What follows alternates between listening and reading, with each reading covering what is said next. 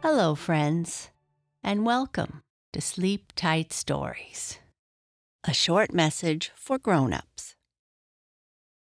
Bringing you Sleep Tight Stories takes us hundreds of hours each month. If you and your family enjoy our stories, please consider supporting us on Patreon with a monthly donation of your choosing, between the cost of a cup of coffee and a nice sweet. Please visit us at patreon.com/sleeptightstories. A link can also be found in our show notes. Thank you.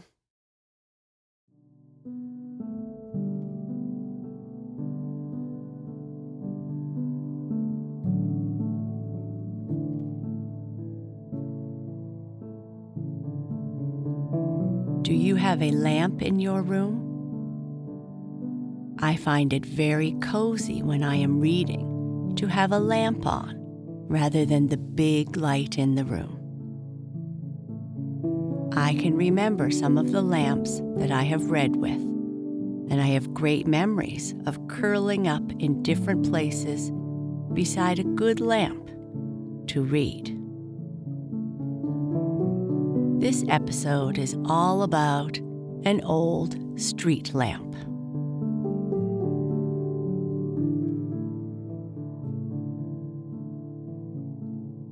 The old street lamp. It was a most respectable old lamp, which had seen many, many years of service, and now was to retire with a pension. It was this very evening at its post for the last time, giving light to the street. Its feelings were something like those of an old dancer at the theater who is dancing for the last time and knows that on the morrow she will be in her room, alone and forgotten.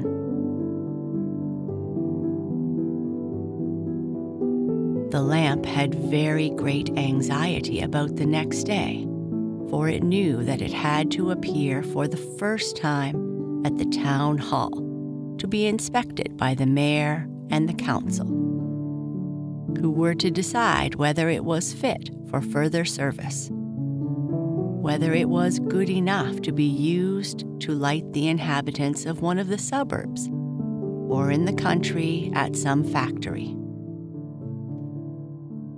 If the lamp could not be used for one of these purposes, it would be sent at once to an iron foundry to be melted down. In this latter case, it might be turned into anything, and it wondered very much whether it would then be able to remember that it had once been a street lamp. Whatever might happen, it seemed certain that the lamp would be separated from the watchman and his wife, whose family it looked upon as its own.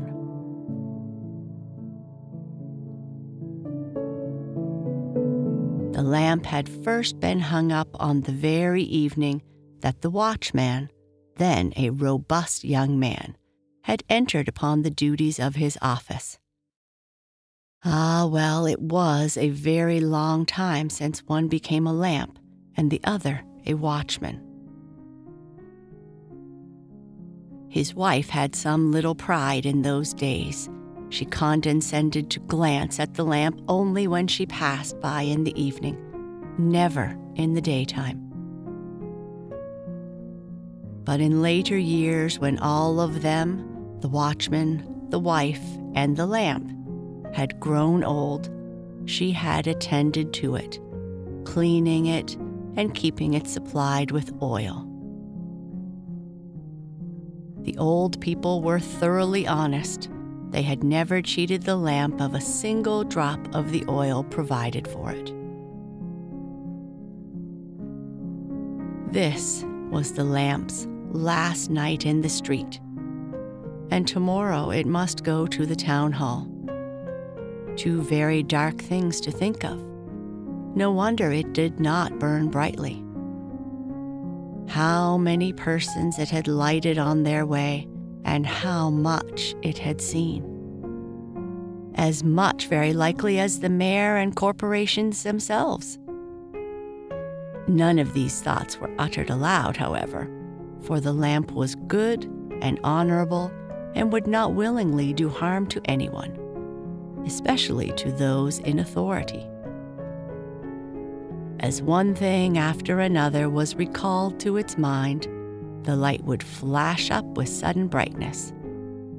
At such moments, the lamp had a conviction that it would be remembered.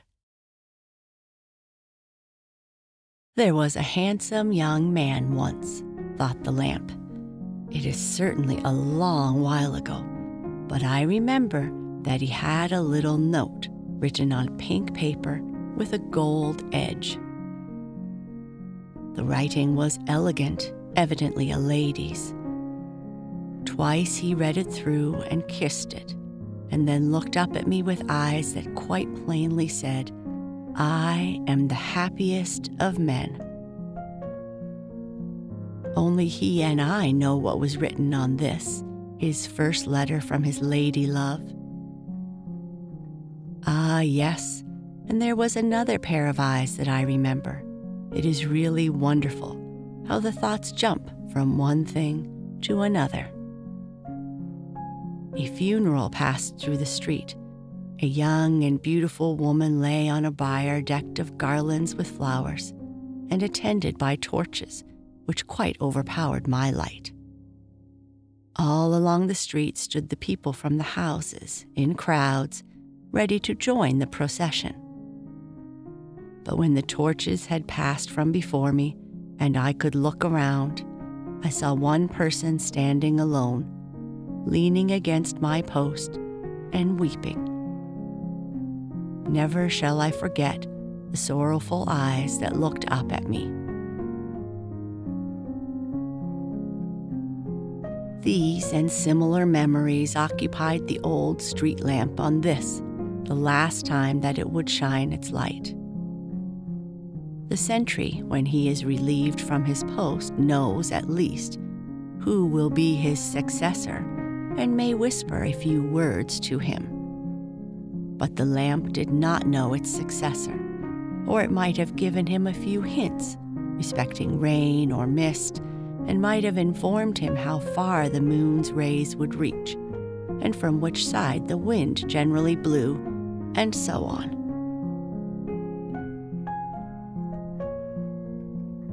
On the bridge over the canal stood 3 persons who wished to recommend themselves to the lamp, for they thought it could give the office to whomever it chose. The first was a herring's head, which could emit light in the darkness. He remarked that it would be a great saving of oil if they placed him on the lamppost. Number 2 was a piece of rotten wood, which also shines in the dark. He considered himself descended from an old stem, once the pride of the forest. The third was a glowworm, and how he found his way there, the lamp could not imagine. Yet there he was, and could really give light as well as the others. But the rotten wood and the herring's head declared most seriously, by all they held sacred, that the glowworm only gave light at certain times, and must not be allowed to compete with them. The old lamp assured them that not one of them could give sufficient light to fill the position of a street lamp. But they would believe nothing that it said. When they discovered that it had not the power of naming its successor, they said they were very glad to hear it, for the old lamp was too old and worn out to make a proper choice.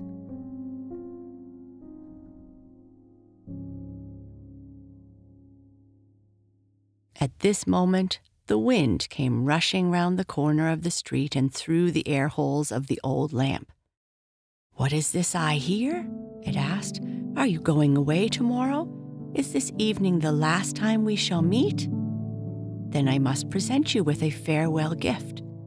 I will blow it into your brain so that in future, not only shall you be able to remember all that you have seen or heard in the past, but your light within shall be so bright that you will be able to understand all that is said or done in your presence." "Oh, that is really a very, very great gift," said the old lamp. "I thank you most heartily. I only hope I shall not be melted down." "That is not likely to happen yet," said the wind. "I will also blow a memory into you, so that, should you receive other similar presents, your old age will pass very pleasantly." "That is, if I am not melted down," said the lamp. "But should I in that case still retain my memory?" "Do be reasonable, old lamp," said the wind, puffing away. At this moment, the moon burst forth from the clouds. "What will you give the old lamp?" asked the wind. "I can give nothing," she replied. "I am on the wane, and no lamps have ever given me light, while I have frequently shone upon them." With these words, the moon hid herself again behind the clouds, that she might be saved from further annoyances. Just then, a drop fell on the lamp from the roof of the house, but the drop explained that it was a gift from those gray clouds, and perhaps the best of all gifts. "I shall penetrate you so thoroughly," it said, "that you will have the power of becoming rusty, and, if you wish it, can crumble into dust in one night." But this seemed to the lamp a very shabby present, and the wind thought so too. "Does no one give any more? Will no one give any more?" shouted the breath of the wind as loud as it could.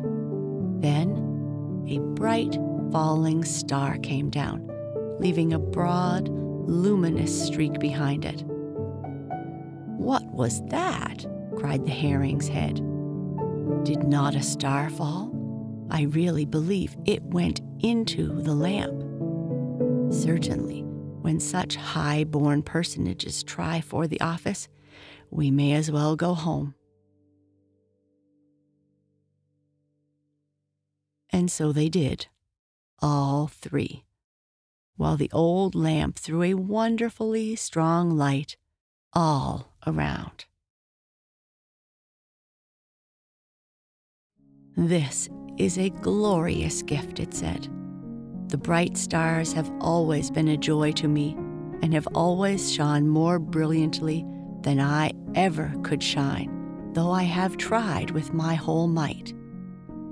Now they have noticed me, a poor old lamp, and have sent me a gift that will enable me to clearly see everything that I remember, as if it still stood before me, and to let it be seen by all those who love me.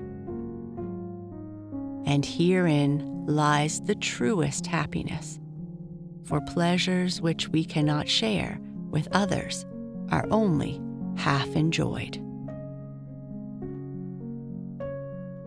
"That sentiment does you honor," said the wind, "but for this purpose, wax lights will be necessary. If these are not lighted in you, your peculiar faculties will not benefit others in the least. The stars have not thought of this. They suppose that you and every other light must be a wax taper. But I must go down now." So it laid itself to rest.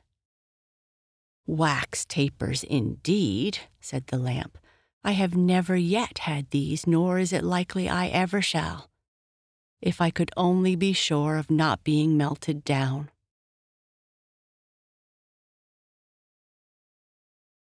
The next day, well, perhaps we had better pass over the next day. The evening had come, and the lamp was resting in a grandfather's chair. And guess where? Why, at the old watchman's house. He had begged, as a favor, that the mayor and corporation would allow him to keep the street lamp in consideration of his long and faithful service, as he had himself hung it up and lighted it on the day he first commenced his duties 24 years ago. He looked upon it almost as his own child. He had no children, so the lamp was given to him. There lay the lamp in the great armchair near the warm stove. It seemed almost to have grown larger, for it appeared quite to fill the chair. The old people sat at their supper, casting friendly glances at it, and would willingly have admitted it to a place at the table. It is quite true that they dwelt in a cellar 2 yards below ground and had to cross a stone passage to get to their room.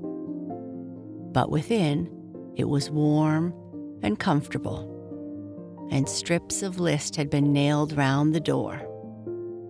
The bed and the little window had curtains, and everything looked clean and neat. On the window seat stood 2 curious flower pots, which a sailor named Christian had brought from the East or West Indies. They were of clay and in the form of 2 elephants with open backs.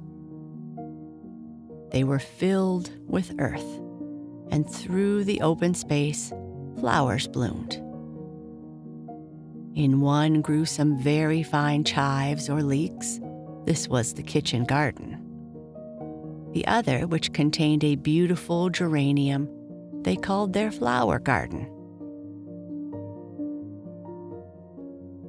On the wall hung a large colored print representing the Congress of Vienna and all the kings and emperors. A clock with heavy weights hung on the wall and went tick, tick, tick.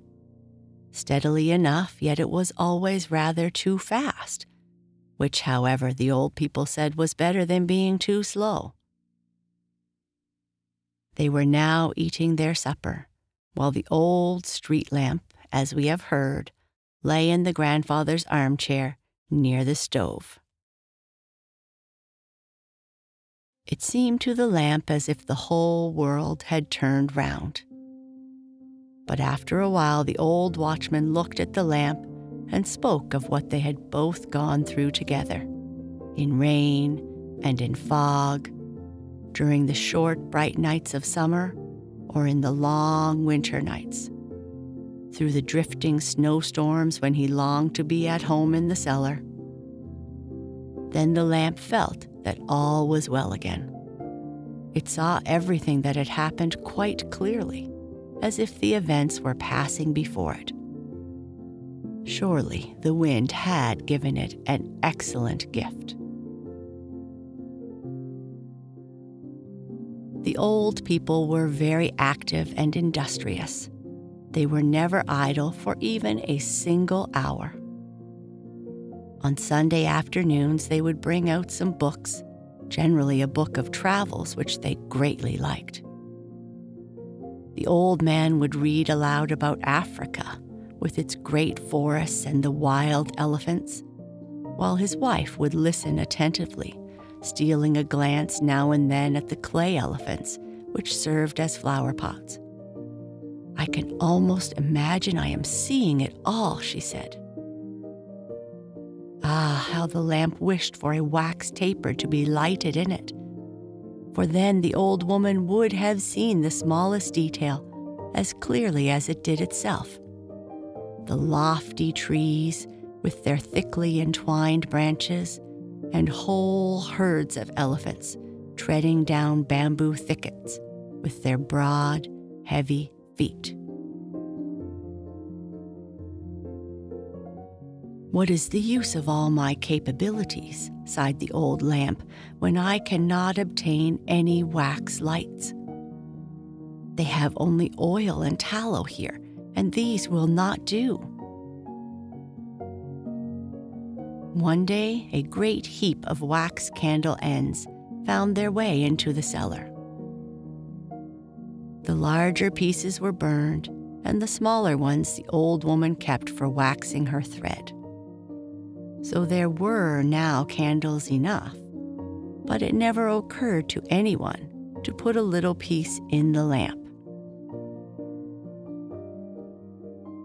"Here I am now with my rare powers," thought the lamp.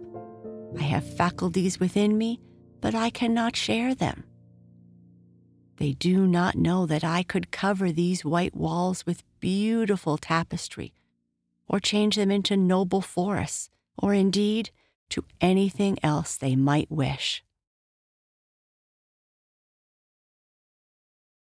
The lamp, however, was always kept clean and shining in a corner where it attracted all eyes. Strangers looked upon it as lumber, but the old people did not care for that. They loved it. One day, it was the watchman's birthday. The old woman approached the lamp, smiling to herself, and said, "I will have an illumination today in honor of my old man." The lamp rattled in its metal frame, for it thought, "Now at last I shall have a light within me." But after all, no wax light was placed in the lamp, only oil, as usual. The lamp burned through the whole evening and began to perceive too clearly that the gift of the stars would remain a hidden treasure all its life. Then it had a dream, for to one with its faculties, dreaming was not difficult. It dreamed that the old people were gone and that it had been taken to the iron foundry to be melted down. This caused the lamp quite as much anxiety as on the day when it had been called upon to appear before the mayor and the council at the town hall. But though it had been endowed with the power of falling into decay from rust when it pleased, it did not make use of this power.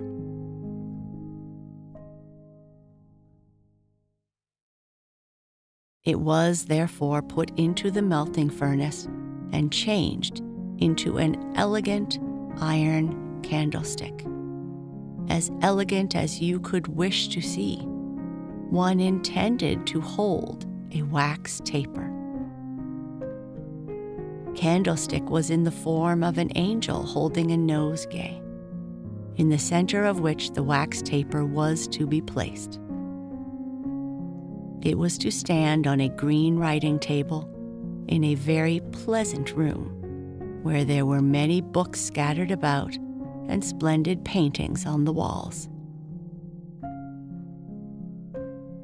The owner of the room was a poet and a man of intellect. Everything he thought or wrote was pictured around him. Nature showed herself to him sometimes in the dark forests, sometimes in cheerful meadows where the storks were strutting about, or on the deck of a ship sailing across the foaming sea with the clear blue sky above, or at night in the glittering stars. "What powers I possess," said the lamp, awakening from its dream. "I could almost wish to be melted down. But no, that must not be while the old people live. They love me for myself alone. They keep me bright and supply me with oil. I am as well off as the picture of the Congress, in which they take so much pleasure." And from that time, it felt at rest in itself, and not more so than such an honorable old lamp really deserved to be.